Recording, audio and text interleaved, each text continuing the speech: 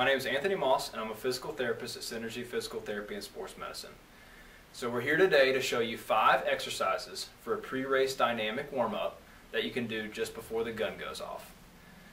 So dynamic warm-ups are better than traditional static stretches to get your muscles loosened up and your blood flowing for the race. For more information, please check out our website or Facebook page. So the first exercise as part of your pre-race dynamic warm-up is called leg swings. To do this, it's easiest to hold on to something steady. On race morning, it might be a fence or a tree. You're going to balance on one leg and keep the other leg straight and swing it forward and backward from the hip in an alternating fashion. It's important that you maintain an upright posture while doing this and keep your core tight so the movement doesn't just come from your low back. And ideally, you perform 2 sets of 20 to 30 seconds on both sides. The next exercise is called high knees. From a standing position, you alternate hopping from one foot to the other while raising your knees to hip level. Your arm swing should resemble your running form, so opposite arm with opposite leg, and you perform landing only on the balls of your feet as you progress forward over 15 to 20 yards. The next exercise is called butt kicks.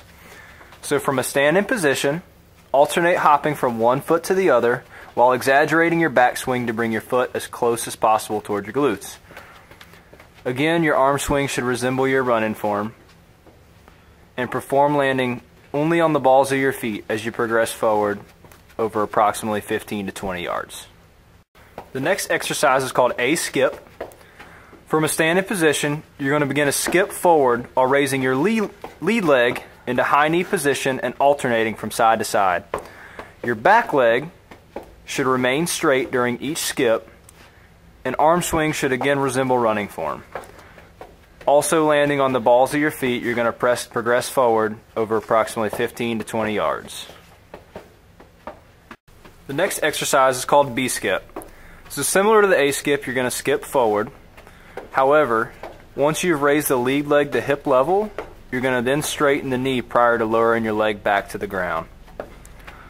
Arm swing should again resemble running form and perform landing on the balls of your feet as you progress forward over approximately 15 to 20 yards.